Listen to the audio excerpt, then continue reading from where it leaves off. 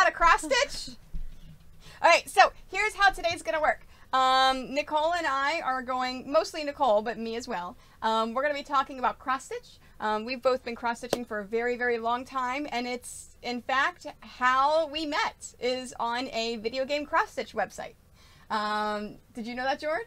I think so. Yeah, so because of cross stitch, Nicole and I are business partners, and we travel and we do all sorts of things. So we're going to go through all of the basics of cross stitch. We're going to cross stitch. All right, so first off, Jordan and I have to pick what we're going to do.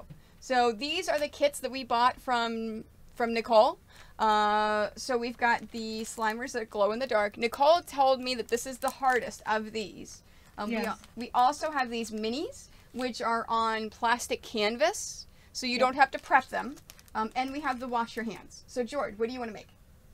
I don't know. I think as much as I want to do that, I want to show prep and other things for basic cross stitch, so I'm going to do the wash your hands. Do you want to do that one with me, or do you want to do something else?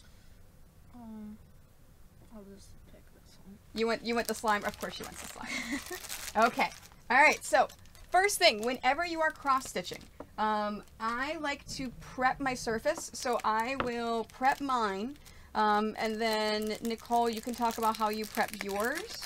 And then, of course, if anyone else has any other ways that they prep their Aida, please feel free to tell us in chat. So what I always do with prepping my Aida... Oh, Nicole, I didn't know you included a card with holes punched in there for your threads. Yeah, little thread sorter. It's funny, I actually had someone message me on Etsy being like, hey, we make thread sorter cards and we can totally do them for you and stuff, and I didn't respond because I was like, yes, I too can print on a piece of paper and punch some holes in it. Thank you, friend. Right? It's like, well, I think they meant like they could like have it special, but you can print onto this too and be like, put this in there and there and there. No, it wasn't. I'll show you the pictures off stream. Okay, it's basically this. It's basically that, but the holes were square and the text was plain and tiny. Oh, okay. All right, so what I do, so now you notice with Aida, it's fraying a little bit on the edges. If you don't do anything to that, it's going to continue to fray as you're working. I like to use tape because I'm going to wash it afterwards anyways. So I like to actually use masking tape on mine to cover the edges. If you are doing a plastic canvas like Jord, there's no fraying, so you don't have to worry about that. So I'm just going to go across right there and tear it. And this is literally all you do to prep your surface. And now there's a couple of other things you can do. I know there's fray check that you can add to it. Nicole, how do you prep Aida? If I'm being honest, I don't use Aida too much anymore. Mostly when I use it, I'm making cards and I'm just working in hand. So yeah, I'll either just use some tape, but Sapphire brings a good point. If I'm working on a big project, be it on Aida or not, because the fabric I work on is called even weave. I actually have some next to me because I've also been using this for cards. So this is even weave, and the reason I like it is because unlike working with Aida, which I've got a sample here too. Oh god, I don't know if this will be in focus enough because they're both white on white. I did not think about that. No, that's fine. They're in focus. Well, but you can't really see the difference in the holes because it's white on white. Oh, yeah, okay. Yeah, and I don't have any dark colors right next to me. They're further away. But anyway, it's using even weaves of thread in order to make a more uniform fabric look rather than mostly with Aida, and Tony could get a good, probably better picture than I with the fabric she has. There's very visible holes for where you're going to go up and go down.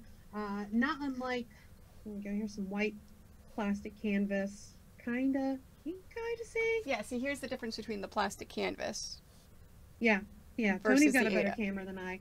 But see how you see those holes? On even weave, they're much smaller. So it really is for experienced workers, because you really got to be able to pay attention to what's called either going over one or over two.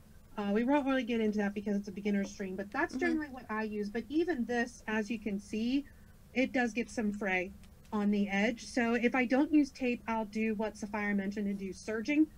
Yes. And that basically is you go down to your sewing machine and you run like a zigzag type stitch around the edge. Or a And serger. that'll help lock those in place so they're not going to go anywhere. Honestly, I recommend doing that when you're working on big pieces, especially, or really anything you're going to frame, because it's going to not only weather the storm of your multiple handling and moving the fabric around, it's also going to help when it comes to actually framing your piece and having to like tighten it up and get everything set and done, be it by yourself or at the framer. Yeah, no, I completely agree. It is, if you can serge it, if you have a sewing machine, serge it. If not, you've got you can use tape, you can use thread check. I'm looking to see what everyone else says in chat for their options.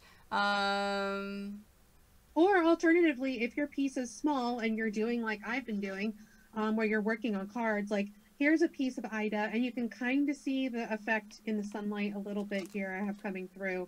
But this is an opalescent fabric. So it actually has a little glimmer and shimmer to it. But a lot of commercial stuff that you get is very stiff. It's been overly starched in order to accommodate people that like to work in hand. And that'll basically go away once you wash it. Yes. But this one with the shimmer filament in it is extra stiff because that filament is a type of plastic to get the shimmer effect. So I don't even put anything on these when I'm working on this size where it's just a little like 5x5 piece that I'm going to cut out and put on a card. So yeah, depending on what you're doing, you should decide what's going to be best for your project and what's the best way to prep it and get it ready for stuff. And that's the thing, the more cross stitch you do, the more you're going to understand all these little nuances, the more you'll understand what you prefer. And there's so many other ways. So like as we were talking about how to cross stitch, there's actually 2 different ways to cross stitch. And I never knew that until I was 28. I have been cross stitching since I was 6 years old. I only ever thought there was the stab and pull method. I didn't know there was a sewing method. Yes.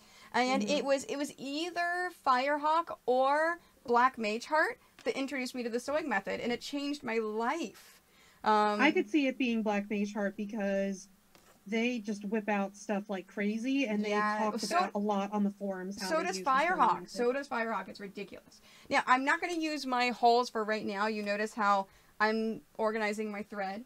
That's the thing you should always do first, is get all of your thread organized so you can easily get it. You can easily go to it, whether you use your card or laying it down or whatever. See, Sharon does the sewing method. Yeah, especially if you should really put your, organize your thread, be it in some sort of sorter. I include them in my kits, but some of the ones like Dimensions, they now have them. I'm of 2 minds about what they do. I don't think Tony's bought one of their kits in a while, so she might not know. They basically have a cardboard and a piece of foam on the back, and they glue the end of the thread between the 2. Oh. And pre-sort it. So I don't like that it leaves that glue residue on the end. Yeah, you have to trim that off, but yeah. But it does come all pre-sorted now, which is nice for those really advanced kits. We'll show it to you. We'll show you the different methods. And Sapphira uses a paper plate that she hole punches. That's awesome. Yeah, I mean, anything will work. You just want to sort it. I'd say the only time that you don't have to sort it is when you're doing something like me. Like I'm working on some more of these demos for my mini kits today. I was gonna grab that mini designs, and I have all of my floss just wound on bobbins. I actually That's what I was going to grab, regular DMC line, and I'm slowly collecting all the specialty ones now too. But it's already technically sorted because it's on these bobbins, and I've got the numbers in the upper right corner is where I like to put them on here. So as long as I'm only working on one color at a time, it's really easy for me to just pull what I need and cut it off. But if you're just starting out, I always recommend starting with a kit. And if it doesn't come with a thread sorter, just real quick, take a hole punch, make yourself one on a paper plate or any other sturdy sort of paper you have at the house. Yep. And that's exactly what I do. And Sharon, what you said with the big plastic organizers and you bobbinate them, yeah, I do the same thing. I have 4 or 5 plastic organizers of floss. So I have a ton. Of them. Yeah, you can also use a note card. That's a really good idea, Sapphira. You just don't want to use regular printer paper because it's so flimsy that it's just gonna Cardstock. rip when you try and like Yep. do a little loop knot through to secure your thread in there. Yep. Yeah, so at least a cardstock thickness to Yes. use. All right, so getting started. First thing is you have to decide how many strands you want to use of your thread. So every single DMC floss, when you get your strand of thread, if you actually go through and you count all of these individual little threads whenever the camera actually focuses. It helps if you Focus. spread it out a little bit, Tony. There we go. It's focusing now. So you see all those little threads there? You can kind of see them right there. There are actually six threads per DMC. So what you need to do is separate them and pull them out. Don't use all 6 unless you have a really, really, really big holes in your Aida or in your floss. Yeah, or if you're working on a plastic canvas, like in my keychain one, here, I've got one right here. You can see, like, look how big these holes are. Yes. Yeah, like, that's where you use the whole thing. See them. Yeah. This is, I believe, 10 count plastic canvas. And this is one I recommend using 6 strands on. Actually, this is from my classes over the summer, so you can see how that filled in the stitches there. Yeah. And it's, so whenever people talk about strand, 3 strand, 2 strand, 6 strand, that's what they mean. How many individual little pieces of this thread are you going to be including in your project? Okay. A lot of the beginner kits, like Nicole's, if you look at Nicole's pattern, she actually says, in this case, use 2. And she also says the floss number. So this is the DMC floss number, correct? Yes. So if you decide that, you know what, I don't want 2, I want 3, you can just go out and buy some more and that'd be fine. And there is a little bit extra in here, but they may not be extra for 3. Yeah, I don't think there's enough for a coverage of 3 because you can get, so I use 20-inch pieces in my beginner level kits, and you get about 150 stitches out of every 6-strand cut of color that's 20 inches long. So basically about 25 stitches for every 1 strand that you double over to use as 2. But if you do 3 strands, that 20-inch piece now only gets you 100 stitches. So it drops pretty quickly. So yeah, and there's nothing wrong with wanting to use 3 for coverage. Like coverage is really people's personal preference. Yep. 2 is the default for 14 count, which is what Tony's working on. And 14 count means there's 14 stitches per inch. That's always how the counts are measured, by the way. Whenever it says 14, 10, 7, 28, that's how many stitches you can get per inch. Yep. So you take your measuring ruler, you can actually put an inch down and you can count, that's how many blocks are in there. Yes. So yeah, some people like the look of 3 strands at a time. They feel like it gives a more full coverage, and I would agree for maybe some colors, like if you're doing white on black or black on white, especially because the darker DMC colors almost seem to be a little bit thinner because of the dye process they go through. It's been theorized. I don't know enough about it, unfortunately. But yeah, your kit's going to have in there what they recommend if it's your first time and you're working from a kit. But even any pattern that you buy from Etsy, Heaven and Earth Designs, wherever that you're just buying a digital pattern from, or even a physical pattern, they're going to have that color table on there, and it's going to be like, here's our recommended, but like, that's not a gospel. If it's your first time doing it, I recommend using the recommended. Yes. But if you're an experienced stitcher, then you know you can adjust that and use however many strands you like. Yep, exactly. For your first couple, get beginning kits. Everything's there for you. It's super easy, whether you get it from Nicole or Dimensions or another maker. Make sure it's beginner. And once you get to understand what everything is, then make changes, do things that you want, because you understand the reasons why. Okay, so I grabbed the blue because I decided I'm just going to do the Your in my kit first. So there are 2 ways to get started on here for how you figure out where you're going to go on your actual cross stitch. And there's 2 trains of thought. The first one is I'm going to start in the very center. Now, the nice thing with this is it was folded like this already, so I already know exactly where my center is, right there. And all patterns, when you take a look at it, you see how there is a little arrow at the top on the very top, and there's an arrow on the left. That's your center. So I can look down and I can look over, and right here at the bottom of my O is the center of my pattern.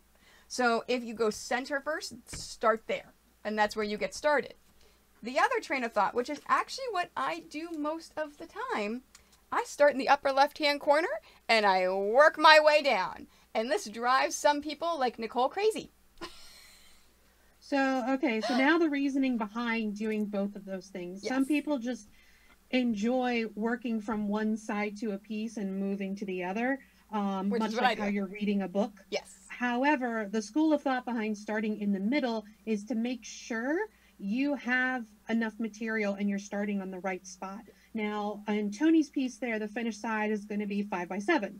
Easy size to put into a frame. Mm-hmm. However, if you're not counting the correct amount of space in from the top and from the side to get started, if you're just like, oh, I'm just going to start in the upper left corner, like you'll end up being way off centered. You won't have enough fabric to help you when you go to put it in a frame. So that's why as a beginner, it's really recommended you start in the center of your piece. And then as you get some experience, start however and wherever you want, because you know how to count in and measure and mark and do whatever for your start. But if you're just starting, please start from the center because they always include more than enough material for you to be able to put it on there. But if you start in a corner, I've seen it happen way too many times. People are like, oh, no, this will be plenty of space. And then they do their last few stitches and they're right up at the edge. And they're like, is there anything I can do to fix this? Can I add more fabric on? And the answer is yes, but you're not going to like it. No. Where to start? Yeah, normally, whenever I start, I like to start in the upper left-hand corner, but I always buy like yards and yards and yards of Aida. And so like I'll grab an Aida and then I'll start it and then I'll work from top to bottom, and I know that's my area. Like I'll do it almost like an outline. And then I'll then cut my area from that, and I have my outline that I can then work through and within. I'm weird. I'm very weird with how I do it, but that's just the way that I like to do it, right? Okay.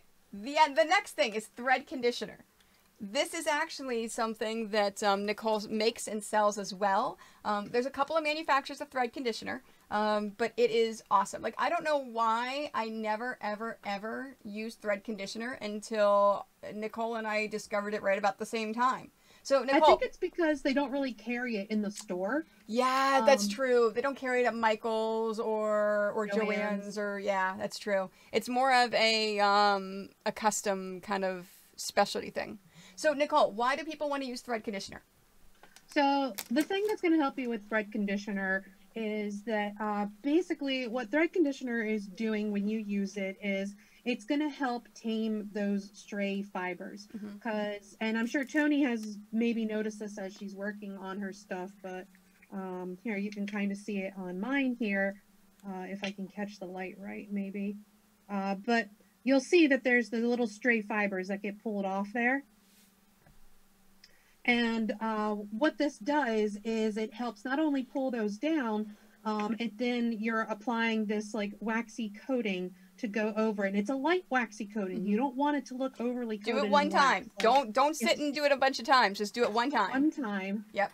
Oh, yay. Thank you. I'm glad you like it. I like that scent. It's just very outdoorsy when we can't go outdoors right now. Mine's bookworm. Well, not really anyway. But anyway, so you put it on there, and not only does it tame it on that, but then as you're going through your fabric, be it, linen, even weave, Aida, those fibers are now not going to catch on that fabric anymore either. Right. So you're going to have a much smoother experience going through, and you're going to be less likely that it's going to get twisted up and get caught itself into knots. Now, it'll still get twisted just from you turning the needle adjust minorly in your hand, so still let it drop and untangle. But I personally have noticed, and I've been stitching for almost 3 decades now, that it easily cut my number of knots 50 or 70% down just by using this and dropping the needle as much as I normally ever did. So, really even if you don't get mine, I really recommend giving this stuff a try. Yep. I do personally make now sample sizes, so if you just want to have a little bit and feel like you're not wasting something, the smallest pack I offer is just, yep, that's them right there. They're a little brick. They're $1 each, and then I discount them by volume. And so the smallest one you can get 3 for $3, and you can pick 3 cents, call it a day. I know shipping takes a long time right now because it's the holidays and everything, but yeah, there's other brands, there's other people that make it besides me. Mine's all natural. I use all organic beeswax. I use a little bit of almond oil, which helps nourishes the thread as well and condition it. And then I have some high grade triple filter fragrance oils that I use. I'm laughing at Sapphire's joke. I couldn't believe how nice it was to use the conditioner. Like, where have you been all my life?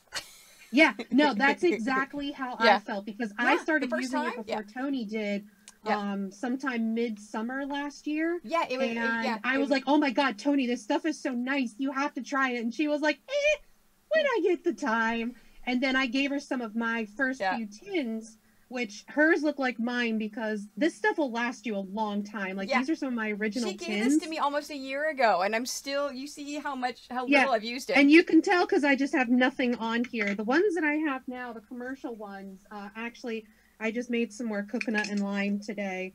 I've got a really nice little like label and a picture and everything on there. Whereas Tony and I have this jank stuff right here. Yeah. That's just super minimal. But this will last you like a while. Super long time. And I am planning on doing a video tutorial, either myself or Nicole. We've been talking about it for a few months of what do you do when the wax kind of gets down low and it's only the very edges of it. How do you melt it and bring it together and continue to reuse it, kind of thing. Well, yeah, not only that, but you might just find, because wintertime can dry out just about anything. Your hands are a good example of that.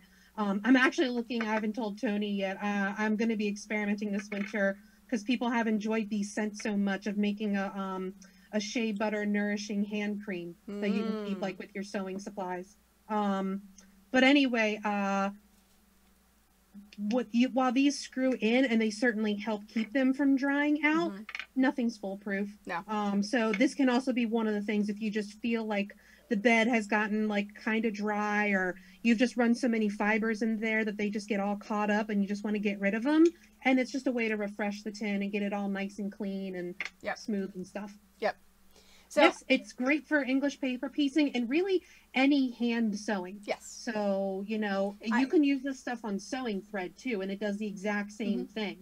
Any hand sewing I do, whether it's cross stitch, EPP, regular hand sewing, we always use these. And in fact, the next time Gen Con rolls around, that Nicole and I are going to be teaching classes, any hand sewing classes that I use, we're going to be using these tins. We're going to actually be practice. So if you take classes from either Nicole or I, you'll be able to play with these firsthand.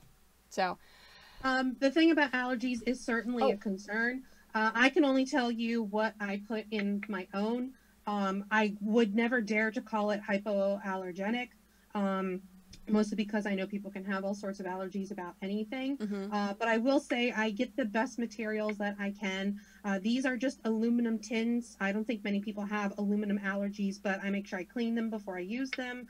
And then I have a clean work surface that I work in. So it really is just the straight up beeswax that I'm melting and putting in here, and then adding in the 2 oils and then letting it sit to cool and like sealing it up. Yeah. So I do my best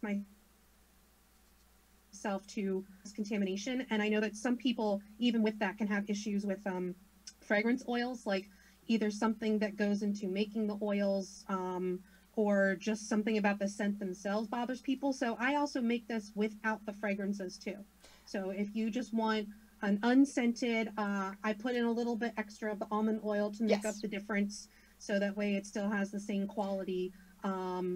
And you can still use some and enjoy it and know that there's only 2 ingredients going in there, pure almond oil, triple filtered organic beeswax, and that's it. Yeah, that's what I was going to say. The unscented is maybe the way you want to go, Bookworm, if you want to try them out. We've covered all of the basics. So this is all the prep that you do before you do your actual stitching. I'm going to start mine in the middle. And as Nicole was explaining this, I realized that actually it's the U right here.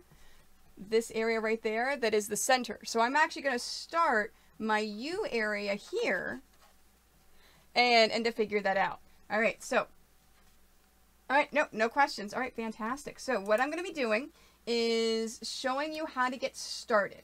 Now, whenever you're doing cross stitch, it's an X. That's why it's called cross stitch. It's so you want to go from, so you want to make an X. So, oh, hoop or no hoop? That's a great question, Rosalind. Hoop or no hoop? So basically, I would not invest in a hoop immediately because you may not know if you want to continue with cross stitch. If you decide that, yes, no, you do want to use a hoop on it, the hoop actually helps stretch your Aida and make it more taut. So it's easier to actually sew. I know Nicole, for all of her beginner kits, her beginner patterns, she has a hoop that actually comes with it. Well, there's the option to add a hoop. Oh, yeah. I let you add a hoop basically at cost because if you want to get a wooden hoop at a big chain store, it's going to cost you at minimum $2 for like a tiny little 3-inch hoop, and then go up very, very quickly from there for these just little wooden things. So I just offer them flat across the board, $1.50, add it to your kit, no problem. Right, exactly. So if you decide to get a basic one that has a hoop, you can try to see, how does it feel to cross stitch within the hoop on, or take the hoop off and do it without. I prefer no hoop unless I'm doing a gigantic project. In that case, I have a large hoop that I then move around the project for what I'm working on. So I know the area that I am working on. So hoops are another thing too. That actually was a great question. Thank you. So now, besides hoops, there's 2 other methods that you can use if you want to have tight fabric to work on. I just grabbed my preferred method. I enjoy working on scroll frames. Now, I personally don't have something on a scroll frame right now, so I can't show you except the Breath of the Wild tapestry, which is huge and in the other room. So I'm not going to bring that in. But this is what's called a split rod scroll frame. As you can see, it's got that seam running down the middle of it. And then it doesn't go all the way through, just most of the way. This is one of my smaller ones. So what you will do after you secure your edges, like Tony's done with some tape, or you serger them, is you would then take the fabric, put it through the split in the rod, go ahead and tape it down on there to the rod. You don't have to. I personally do just for extra security sake. And then once you have them in there, you put them in the end points. And you can see it's a really snug fit. And then you would have it on both ends. You would scroll it to start getting it tight, screw down the little corner parts in order to get it to the exact level of tightness that you want. Now, besides these, the other thing that's very popular is using what's called a tension snap, or the brand is Q snap, which is most people call it. That's basically a hoop frame but square. Right. That uses PVC piping to make a square shape, and then it has these little things that click on the left, right, top, and bottom. Does the same thing as a hoop frame. It's just square. Yeah. Some people like that more than hoops. That's what I use for big projects. Yeah. There's all 3 are good options, and you just have to experiment to find what you like if you decide to keep cross stitching. Yeah, exactly. And it's and Sharon brought up a great point. The making this super taut and making it super tight with either frames or hoops makes it easier for the stab and pull method, which is what I'm going to show you first, but it makes it harder for the sew method, which is what I'll show you second. So keep that in mind as we're showing you these things about if you want to try to do a hoop or not. Fantastic. Great questions. Okay. So I'm starting on my O. So I'm going to have these 3 things. Now, whenever we're going to do the stab and pull method first. Sorry, I keep moving my things. So what you want to do first is to capture the end of your fabric in here. So the way that I do it, and the way that's probably the easiest, is first decide which way you're going to go for your X's. For me, I like to go to the bottom left to the top right, and then bottom right to the top left. Wherever you decide, do the same exact thing for your entire project. Because it's going to keep your consistency together and it's going to make it look nice. So there's my bottom left. So all I'm doing is I'm going to go to the top right, right there. So you see how I went from my bottom left and I went across that X to my top right. Exactly, being consistent and doing the tension. And then what you want to do is you want to pull this until you probably have about that much thread left. Let me show you close up on that camera. And then make sure you trap that thread in your turnover. So does everyone see how I did that? So you just trap that and then pull. And then now, no matter how hard I pull, you see how that thread's not coming out, and you can see in my big camera, I'm pulling that thread. That baby's not coming out. You've just trapped your thread. So now in this case for my U, I need to go 3 X's across. So I'm not going to solve this X right away. What I want to do is keep on going. So I'm going to keep on going the top right, and I'm going to pull this through. And this is why this is called the stab and pull. You stab this in, and you can go back and forth like this to find your hole, and then pull. Remember I said I want to go 3 across. Or you can use your fingers on the back side and figure out where it is and then poke it through, just like that. So that's the stab and pull. All right, so here is, I have my 3, whoops, there we go. I have my 3 little stitches. All right, so now real quick, because Tony and I, since we've been stitching for so long, that's the way we're used to doing it, and it's called starting with a tail. However, there's instructions for this in my kit because it's so much nicer for beginners. And this is called the loop start method. So instead of doing like how Tony just showed you, where you're going to have that tail, you got to be careful about how far to pull it, and you're going to stitch over it to secure your stitches. Instead, what you'll do is you'll take your piece of floss. I just have a red here because it's just going to show up nicer on the camera. And you're going to fold it in half to get the equivalent of now 2 threads. All right? And then you're going to go ahead and thread your needle.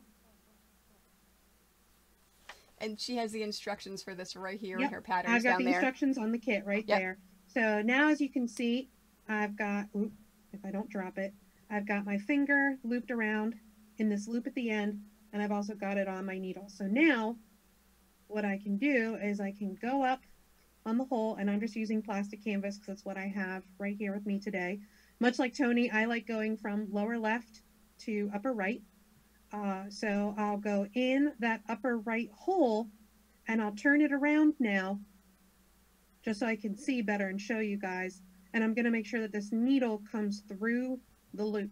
And then as it does, you can see loop grabs around the bottom. No muss, no fuss.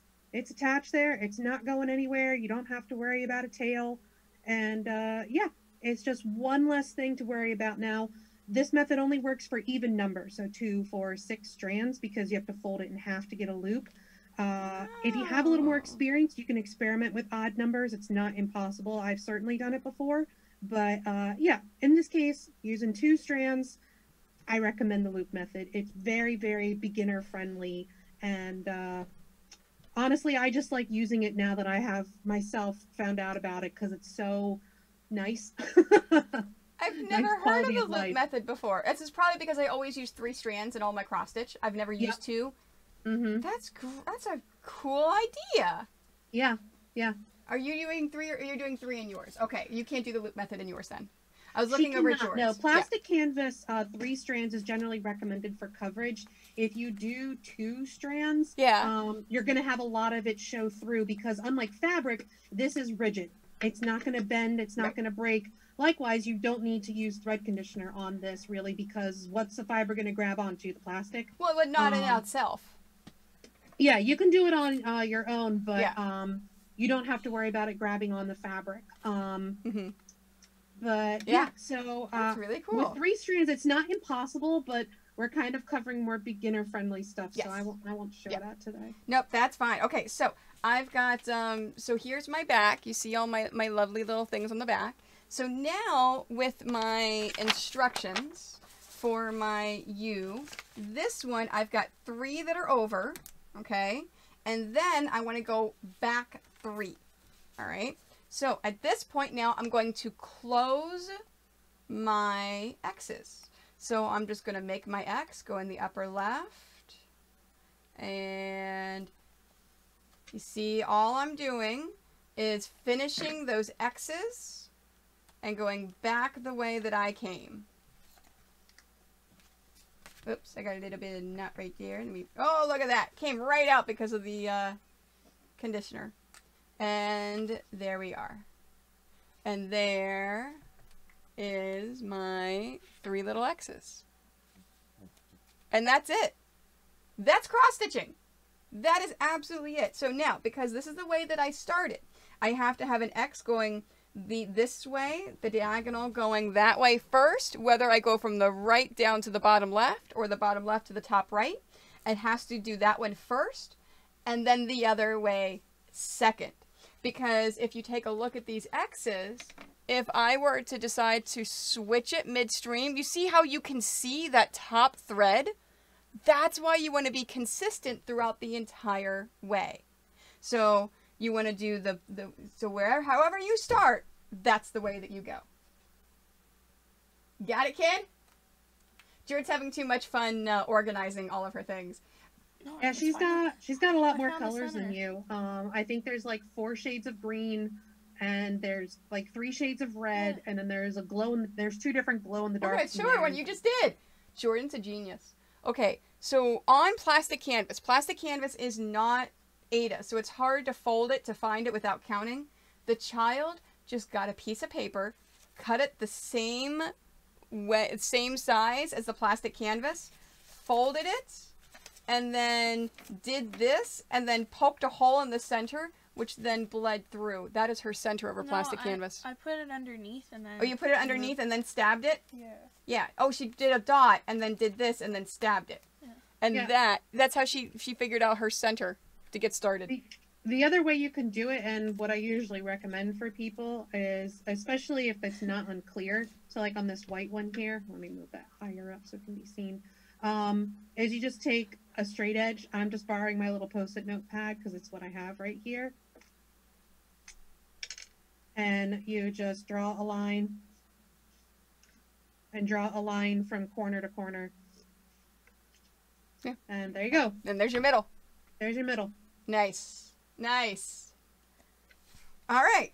So next line. You guys ready to know the sewing method? And then we'll answer questions and then get sewing for the day. All right. So my next line down has 1, 2, 3, 4, 5, 6, 7 that I have to do. So my next one down. Now, ways to hold your pattern. So you can have the pattern just like this. One of my favorite ways to hold the pattern is using a board and magnets. There's actually metal boards that you can get where you put this on top of it, and then you have magnets that move down to actually tell you exactly what line that you're on. It is a great way to stay organized. All right, so the next one down, I have, like I said, 1, 2, 3, 4, 5, 6, 7. And the next one down is, and this is where I tend to hunt and peck to find it. There we go. So it's going to be, let me do 1 to show you where I am. So here is the next one down. So you see how it's kind of 1 down and 1 over? And on the back, you can see how I kind of like jumped a little bit to get to that next one. Oh, you highlight your pattern? That's a good idea, Sapphira. Yeah, I like that highlighted one. in the middle. Yeah. Yep. Oh, that's a good idea. Jordan's highlighting hers too. Yes. No, the board with the, in fact, whenever I post this on YouTube, this is a reminder to yourself, Tony, please put the link down below for the boards with the magnets. So if anyone's looking for those magnet boards for cross stitch, take a look at the YouTube video. I'll post it either this upcoming Monday or the Monday after. And I will make sure that I have links to those so you can find them. So, all right, so sewing method. Ready for me to blow your mind? Ready for this? All right, so sewing method. All you're doing is you are doing everything in one fell swoop. So instead of hunting and pecking, see there, let me see if I can get close to this. So you see there is my needle here. See, it's nice and loose for my next of where I'm going to go. I'm going to take this and I'm going to fold this over, and you cannot do this with the plastic canvas, unfortunately. This only works for Aida. Or perforated paper. Yeah, or perforated paper. This only works for Aida. You fold it over, and in one foul swoop, you do your sign. So you see how the needle is in there, just like that. And then that way, there's no hunting and pecking. You just do that, and you pull it. This is what's called the sewing method. And if you're using Aida, it goes, and when you master this, you actually save half the time. And there's the next one. There's the back. So you can see it in there. Now, it is going to take more time at first because you're not used to it, and you're going to have to take time doing it. All right, so that's 3. Let's see how fast I can do the rest of this. And it is easier to do during the first one. 4. This is how Sharon is able to pump out 50 million cross stitches for the St. Jude fundraising that we do every year for that stuff. Yes, Sapphira, you can do that with print on fabric as long as it is Aida and it's not plastic canvas and it's not perforated paper. That it is Aida that you're doing. One, two, not just three. Aida, but really, like even linen too. You just have to be careful because there's not as many clear markers on those fabrics as there is on Aida, where the grid is very visible. Yeah. To make sure you're going in the right hole. So again, it's going to take practice. Yeah, exactly. And there it is. So I'm still trying to master the sew method. I'm so used to the stab and pull method. Where I've got to train my brain again of, wait, no, I can do this thing. I can do this sewing thing. No, All right. I'm going to be just a curmudgeon-y old lady now and just be like, I'm too set in my ways. 3 decades of doing this method. And At the stab and pull, yeah. I'm fine. I've made peace with it. I'm good. Yes, exactly. When you're first practicing, especially because that beginner kit you picked up, especially like the Learn a Craft series that's at a lot of places like Michael's and Joann's, where you're just making like a smiley face and a poop emoji. If you have the top line of your stitch alternate, where maybe you're going this direction and then the opposite diagonal every other one, don't stress about it too much for your first little piece, because you're learning, and it's more important that you learn how to do the stitch and understand what's going into it. Beginning, don't stress too much about having all your cross stitches faced a certain way, having to start with the sewing method right off the bat. Like, just start with understanding what you're doing, and then once you have an understanding, experiment to see what you like best. Yes, exactly. And that's the thing. Don't worry about it, but be aware of the way that the way that your crosses go. Be aware of it, but don't worry about it for your first few. And again, it's something that's happened. So, all right, you guys ready for the next time-saving cross-stitch thing that I love? So you see how I've gone over here. I've gone 7 stitches over. At this point, I can choose to finish off those X's if I want to. Or with the U, I have 3 stitches that I can do here. I'm actually going to hunt and peck this one just to make sure that I have this right, because it's only 3. And this is something that I like to do a lot whenever I'm cross-stitching. So I was just looking over at the kid to see how she's doing. She's good. Jordan's like, I know how to do this, Tony. Come on, what are you doing? Yeah, she took my classes already. She did, she did. I have such clammy hands, though, so, like, grabbing the needle from the back. Oh, and because you're using plastic canvas? Yeah. I've been struggling here. Yeah. So in this case, remember I'm making a U. So you notice how, in this case, there we go. You see how I just went up to the next level and I added my 3? So this one is going to go back and forth and back and forth. So I'm actually going to continue now up my U and finish this all the way, and then I'll go back and close those X's. And that's how you cross stitch. That's it. Anyone can do it. Anyone can do it. Seriously. It's easy, especially if you have like an easy beginner kit. You guys ready to learn about, yeah, I know, isn't the tension amazing? You ready to learn about outlining and things? Backstitching? Yes, backstitching. That thing. That thing. All right. So there's plenty of cross stitch patterns out there that don't bother with backstitching, and that's perfectly valid. You know, cross stitch is named for the type of embroidery stitch it is, which is a cross-shaped stitch. But one of the things that's believe it's came from embroidery and it's used in cross stitching is called a back stitch.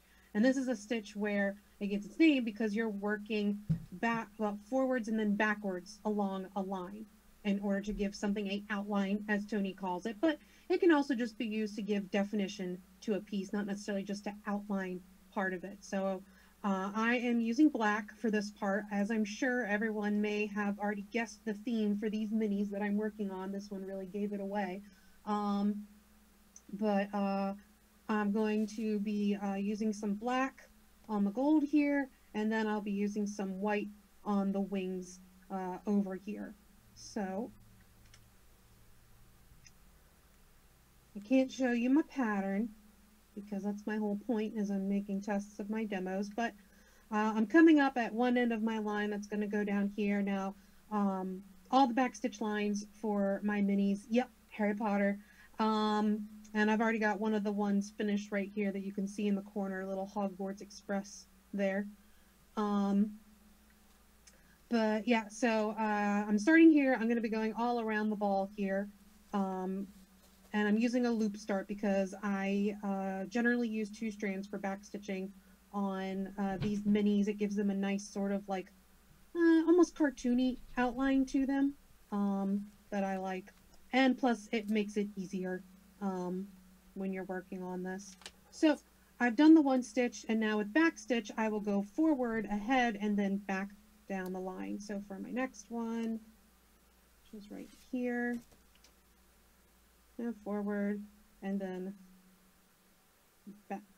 So I'll try and get a little closer to the camera so you can kind of see, trying to get the light right here, the line that I'm working on here with the black. Now the other way that you can do your backstitching, and this is a little bit more advanced technique, but some people just like the way it looks. For me personally, I like the tension it gives. And this is going to be called, or it's called a double running stitch. So basically, instead of going forwards and back, you go forward along the line, but you skip every other one, and then you go backwards down the same line to fill in the space. So I'm going to show you what that looks like.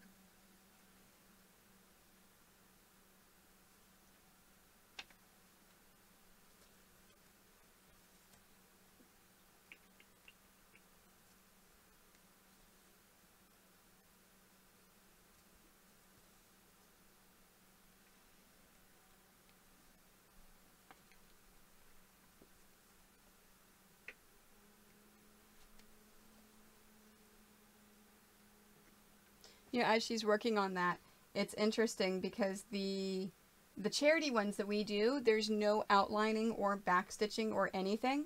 And that's the only reason because of that. Not because it's hard to do, because it's not. The only reason why we don't do that is because it will add an extra layer of definition to the actual stitching that not all of the pieces will have. So it's the cross-stitch charity things that we do are all about uniformity.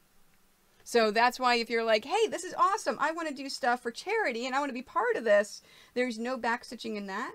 But the backstitching is a really, really, really good point, as Nicole is doing now, is a really, really good thing to add that really makes your stitching stand out. Yeah, and I mean, it gives it a less pixely look. And I know one of the key things about doing the back stitching with, or doing the charity quilt stuff, is that they look more pixely, like the video games they're from. Yep. Whereas with this, I now have a much more very rounded circle look to it rather than the very blocky shape that it was before. And then the other thing I'm going to do is add, like I said, it can be used for more than just outlines. It can also be used to give definition and detail. So that's what I'm going to do now, and add some lines inside of the snitch here. And as you can see, I'm just going down my line, and then I am going to go back along it. And I just like this method. I like the way that it pulls on the string and the tension that it gives in the end, so it's the one that I tend to use for stuff rather than doing the traditional backstitch method nowadays.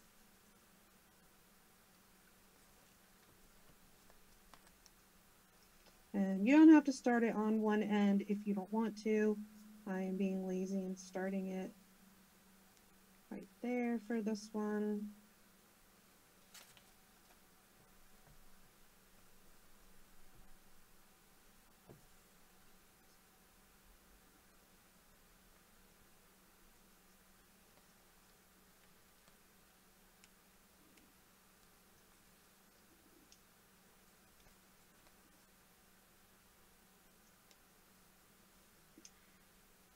Yeah, we can really see some of that definition popping out now. Before, it looked like a gold ball with some gray stuff sticking out. But now you can actually start to have it take shape. Yup. That is the magic of backstitching. And it's all just made with a bunch of straight lines. Yeah. And that's it.